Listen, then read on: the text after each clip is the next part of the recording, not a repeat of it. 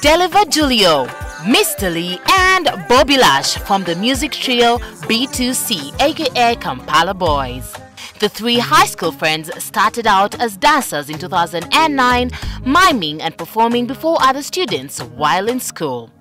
They adopted the name B2C, which stands for Born to Conquer, in 2013 and recorded their first single, Omutima Guluma, which officially kickstarted their music career.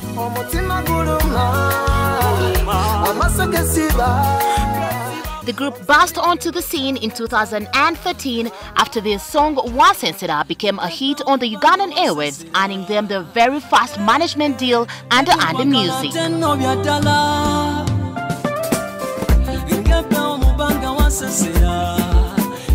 It was then that the Born to Conquer superstars stamped their name on the Ugandan music scene, producing some of the biggest songs in the Pearl of Africa till today. Mr. Lee is one of the soulful voices in the group B2C. My name is Mugisha Richard, aka Mr. Lee, also known as Champion Boy. I was born on the 24th of January 1992, Hospital in Zambia. I grew up from Makindye Luafu in Lukuli, in a family of four kids. I'm the firstborn. My mother is the late Businji Brice, Mugisha, and my father is Mugisha Joseph. I grew up as a footballer, a dancer, and a little singer. I grew up next to a pitch called Mess, Officers Mess, which gave me room and space to do my soccer. By the way, because nali mbera kumpi, twali tubera agulawo. Mutabani wange oyo Mugisha Richard, abandi bwe mumanyi nga Mr. Lee, ekintu kye yali asinga okwagala ennyo gwe muzannyo gw'omupiira. Era ebintu ebyo oluusi nga bintabulako nnyo naye. Ogenda okuddanga ewaka ng'ali tannadda akyali mu bya mupiira ssaawa ng'emu kitundu bbiri. Kakati awo kibooko neevaayo. I was a singer in the school choir, my primary school, Buganda Primary School.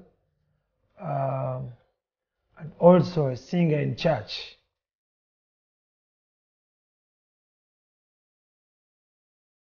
Ekyokuyimba kino engeri gye kyajjamu saakitegeera. Nagenda okulaba ng'omwana era atandise okubulaabula. Nze batambuliza mu ngeri ey'okutya Katonda, ng'era baagala nnyo Mukama. Bonna nga bateeka okugenda okusaba. N'atandika okukuba ennanga eyo mu kyaki, nga nagenda okulaba ng'atandikiriza n'okuyimba. I was a solist in our school choir at Uganda Primary School, which made a very big impact in my life as well. Nalaba nnyo abantu engeri gye baali banzikiririzaamu as a primary 5 student, okuleadinga school choir yalimu n'abantu ba P7 n'essomero lyonna. When I joined a secondary, I carried on with my talents.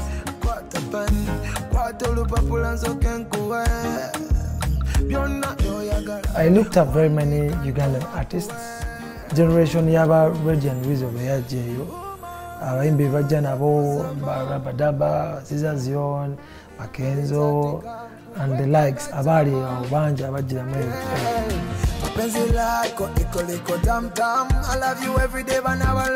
Yali mu senior 6. Ne mugamba Mr. Lee, Richard. Onakwasaganya otya ebintu bino eby'okuyimba n'okusoma. Omwana oyo ekigambo kiyanziramu yaŋŋamba nti daddy, ekintu kye ndiko sijja kukuswaza. I remember I told my mother way back, nemugamba ngenda kuyimba music. Naŋŋamba ebintu ebyolimu nze nga sikola ki sibyagala. Nemugamba nensi nze okusinziira ku byendabye buli omu tagifunyemu okusinziira ku byakola ki beyafuna. So tomanya nyinza oba byengenda okukola bye bigenda okunteeka somewhere. Ever since that day, my mother started supporting me so much.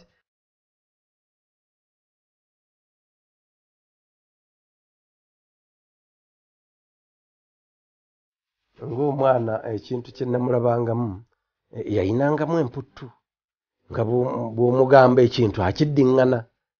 Bw'omugamba ekintu akiddiŋŋana naye nga weakness ze zaali zitegereka kubanga ebyo bibaawo mu baana naffe bwe twali tukula ebyo bibaawo. Emisitali omulundi gwange ogwasookera ddala okumulaba namusanga mu church ng'azina nga dansa. In fact kwolwo olunaku tetwebuuza wabula namulaba bulabi. Linnalinga mulaba ku kyalo naye okusinga ddala twakwataganira ku church bamuleeta nga ze otuwamu ku dansa obupya kubanga naye yali azinira mu chain breakers ate ngenda ku Crested ng'ate naye gyali. So bwe twasinga okubondingira awo, actually that's where the friendship started too much. In 2021, during the COVID-19 pandemic, tragedy hit. Was when I lost my best friend, when I lost my mother, when I lost someone I loved so much. Omuntu gwe nali nnyonnyola buli kyange nga sikyeditinze kyanuma nnyo nti yafa nti yali twali tunoonya oxygen mu ggwanga nga temuli oxygen. I think I've never been traumatized like then. We were in studio working with Lee on a song that he had written for me. All this time, like, Ariao is a bit worried, so we asked him what's the problem. He's like, Mommy's sick, she's in a hospital and stuff. This, I can never forget that day because it's the same night the mom passed away. May her soul rest in peace. May her soul rest in peace.